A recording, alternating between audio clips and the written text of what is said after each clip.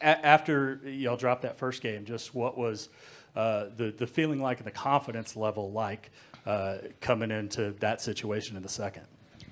Yeah, we were just in the locker room just kind of resetting, and I went into that game with all the confidence, knowing we would walk out of it with a dub. No one beats the Sooners twice, and I think we really just stuck to our game plan and kind of zoned in on what it was that we needed to do.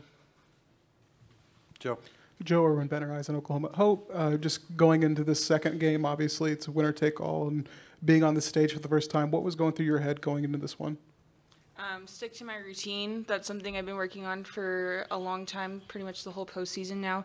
But also just treating it like another game. There's no reason to psych myself out or any of the girls out by treating it like it's a special game that we have to win. We don't have to do anything. We just have to play our game, and that's what we are doing. Eric? This question is for Jocelyn and Tiare. What was Coach Gasso like between games? You've played a lot of games, Jocelyn, a lot of games with her, and Tiare, this is your second year. What was her demeanor like? What was her message to the team? Start with Jocelyn, please. Yeah, definitely just reassuring us. She's not going to, yell at us before a game. I don't see the point in that. But she's just reassuring us and just letting us know, we're good. It's just about how we come out the next game, and it was all positive affirmations. Tiare? Yeah, exactly what she said. Just calm and collective, keeping us positive, and just taking a breath, taking a moment just to reset and go out there and just do what we know how to do. James? James Hale, CBS Sports Radio in Oklahoma City. This is for Jocelyn Tiare.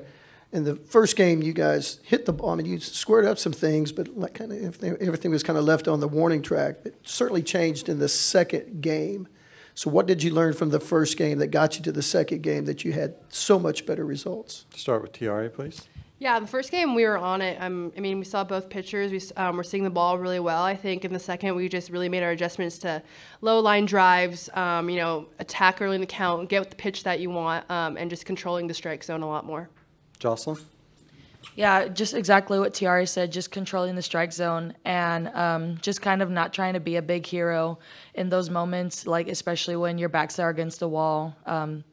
And just going out there and just continuing to play our game. Just take us through your confidence level, because from the very beginning, you just jump on them from the start. It looked like you were just saying, there's no way we're going to lose this game. No way we're going to lose twice in a row. Start with Jocelyn, please.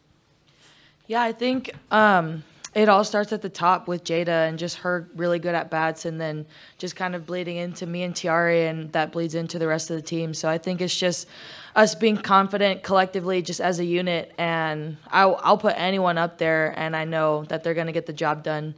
So just a matter of us trusting ourselves. Tiare? Yeah, and also just passing the bat. I think in the first game we were focusing on that as well. In the second game we really actually did it. So I think just passing the bat, keeping the order along, and get on as much as you can, and then we'll try and score you in. But just passing the bat was our mentality. Patty, sort of along the lines of what I asked Jocelyn, what was the feeling like after that first one going into the second one, and how big was it to get that game started the way y'all did with that 3-run homer? Yeah, I think this team wanted to show Nicole May, we got you. I also think they know they are very prideful, and they truly do believe that no one can beat them back-to-back or twice, period. I mean, that's the way they think. And so they came out very calm, very cool, very... When we knew who was pitching, they were kind of excited, well, okay, we know, we've seen it, we're ready. They just felt very confident. I think Hope felt very confident. She's been throwing really, really well. So it was just kind of, I'm going to get your back. Nobody beats us twice. Sometimes having a new umpire has something to do with the way the game changes. It was just a lot, like a start over. Let's just start over, let that go. But it's also knowing this is it. I mean, our season could be over. And we didn't even say that, but I think that drove them because they don't want to end. They would not do well ending with a loss here today.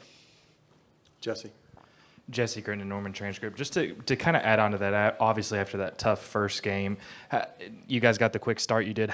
Is there an emphasis to kind of really jump out to a quick start like that, or is there just a trust in knowing that your team's going to be ready and be able to bounce back, and just the difference between those two games like that? I think it's just the trust in we always talk about trusting our training. We work hard. We've worked hard all year long, and we pride ourselves in that. Another reason, she didn't like, Jada Coleman walked 3 times, and I think she came around and scored every time. Jada Coleman is the party starter, and she would be very happy with that title. So she gets everybody excited. She's fired up. She brings in the crowd.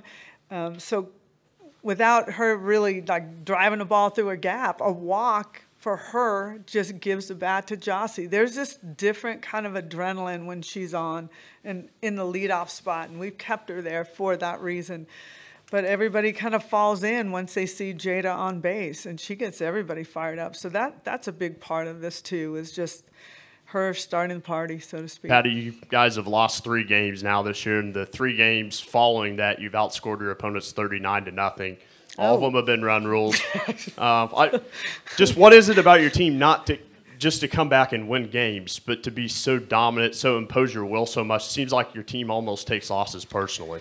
They do, I think. I think it's like a second chance. Like, we did that wrong. Let's do this right. And they all buy in on it. And I don't know, it's just they're very prideful and very hardworking. And they want to represent OU. They want to represent our sport. They just want to, let people enjoy the way they play the game. For more information, you can visit TulsaWorld.com.